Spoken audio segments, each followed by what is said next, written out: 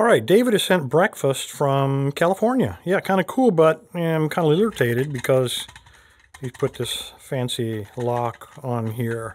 Yeah, it spins freely like this, and there's obviously a top or a seal on it because none of this pours out, so I can't siphon it out that way, unfortunately. So we got to figure this out. Now, this is what it looks like. David did send a couple of things along with this.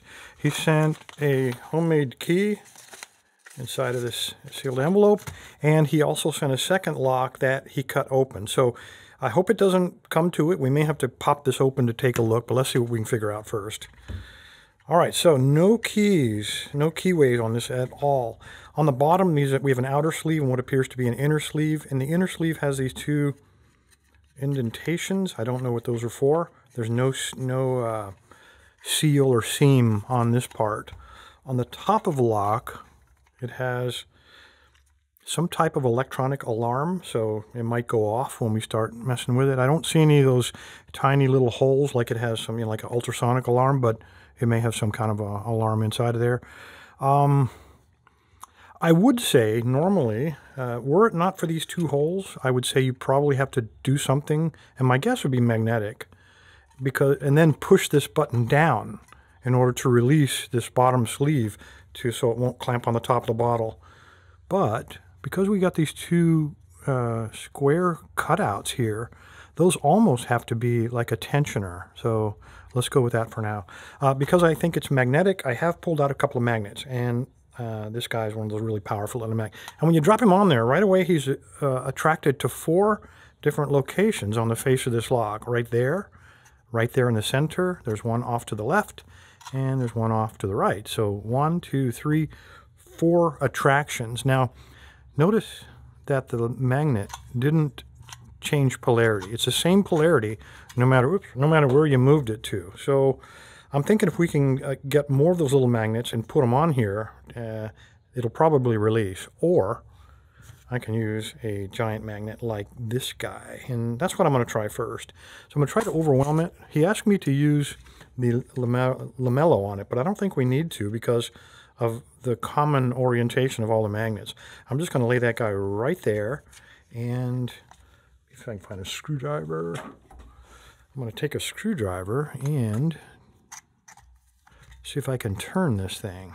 I'm just going to push. I'm going to move my hand down so if it slips, it doesn't stab me in the hand. And that way we get no movement at all.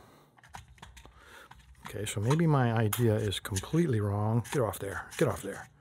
Get back over there. All right, I'm going to try it the other way. Move out of the way. Ugh.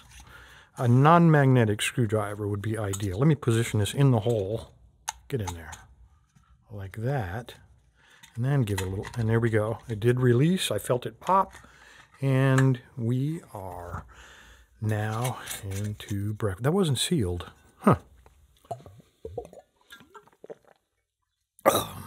That is iced tea. That is not Southern Comfort. So anyway, one disappointment after another, guys. I'm going to find breakfast somewhere else. All right, let's go and take a look at the lock. Let's set him over there. I'll still drink iced tea. I don't have a problem with that. So let's go ahead and pop this guy. See what we got here. Move that. Put him right here. Let's first take a look at his homemade key, then we'll take a look at the innards of this lock. Let's move the angle of that just a little bit so I don't have to hold it up in the air. All right, so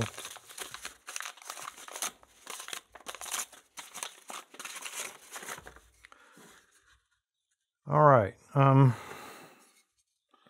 Okay, so he's taken 2 magnets, and it looks like he's using these screws for the tensioner. Let me find that lock, and we'll try this guy again correctly. Get all the magnet stuff out of there.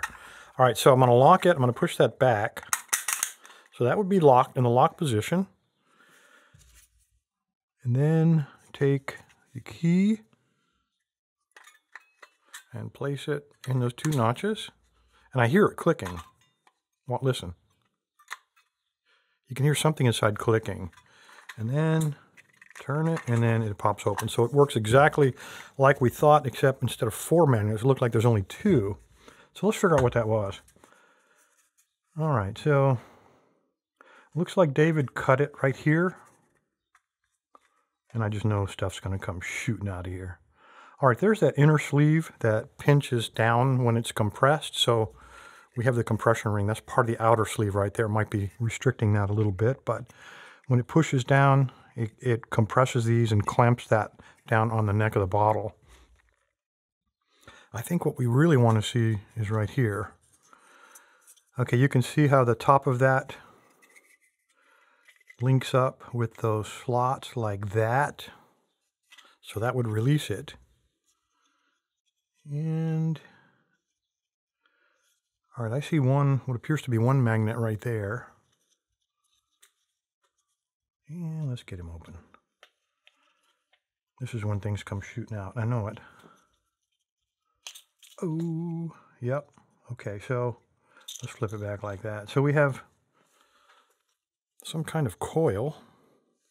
And then we have two magnets, and I can easily figure out where those go. One goes right there, and the other one went over the other side, spring-loaded. They are hollow on the bottom, so it will sit on there like that, and like that. And then when you put metal near them, it'll influence. Maybe not. These are non-magnetic.